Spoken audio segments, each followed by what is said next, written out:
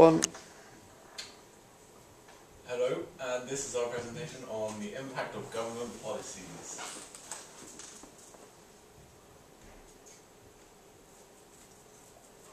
So yeah, fire and rescue station closures in some areas. Of course we focused on a more local one, so we looked up a story from BBC News, and it's about Redroof and Camborne both closing their local fire stations in order to build a new one in Camborne.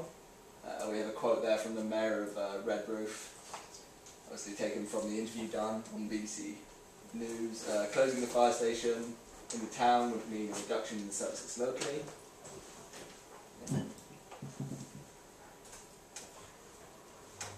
So this is how it would impact the public services.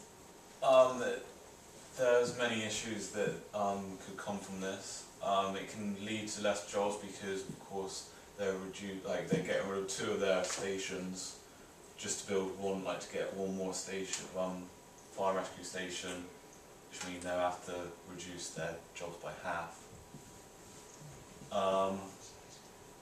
It's claimed that moving the station will lead to the fire and rescue service getting to 15,000 more calls because of the positioning of this new station that they'll build. The fire and rescue service will have to work harder to make sure that they do not lose their jobs because, of course, there's jobs online. And it can also make the police jobs harder as they have to secure the area until the fire and rescue service get there, which means if all the fire and rescue officers are out on a call, that they'll be busy, which means the police will have to do something until the fire and rescue service actually get there. Of course, there's ways we can talk about there is how it affects the public. So even though it says they can get to 15,000 more calls in 10 minutes moving the station there, it also means you're moving away from other people from the Redroof area which they've moved away from, so that can make certain public and people from over there angry because they might be in an emergency and it takes longer to get to them in favour of other people.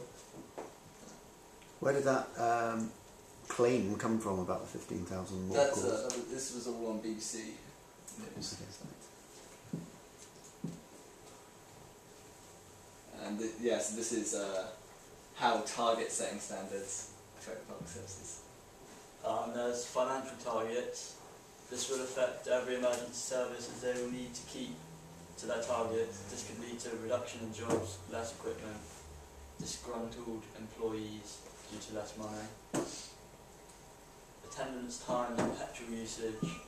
These will impact the emergency services as they will need to get to a call as quick as possible, but will be impacted by patrol usage as there will be certain limit of patrol that can be used. Should that be petrol, lads? Yeah. Petrol. I'm just reading off on the screen. Okay, so talk about it rather than just reading off the screen.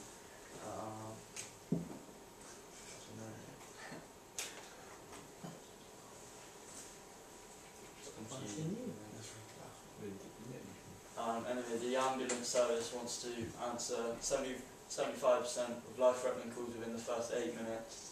If the petrol usage is reduced, this will impact the ambulance service as they will not be able to answer all calls. This will also impact the policies, the police, as it will mean that they are under a lot of stress, but also will need to advance first aid skills to keep people alive. So when we say it impacts the ambulance service, it's more in ways of that because they can't answer all the calls, that affects them emotionally as well. So they could be stressed or distressed or sad that someone might have died because they haven't been able to get to them in time or something like that. So it's more than just about losing your job or money, or there's also the emotional side of it. Well, so you think kind of restrictions on petrol usage is going to impact on sort of 999 life or death calls, or do you think it would be some other areas that are more likely to be affected? I think the petrol usage surely it wouldn't. You've got to weigh it up, haven't you? So if it's a life or death situation, you'd have to kind of think okay, we can put more petrol towards this, so that doesn't really affect us as much. But if it's something less important, then you might be thinking, okay, we can't be using too much petrol, so maybe we leave this one. Yeah, exactly. So it's prioritising, isn't it? So the less important calls, the sort of patient transport, things like that are where the reductions would be trying to be made. People driving to meetings, those kind of things. Much less likely that, you know, having controls on how much petrol is used is going to impact on life or death 999 calls. Because that would really lead to public outcry, wouldn't it? Yeah. So, and rightly so. Okay. Yeah. Any more? No, I think it's all done. I want to see that picture. Oh, we got some pictures. I don't know what it's. We got that. We got Fireman Dobby.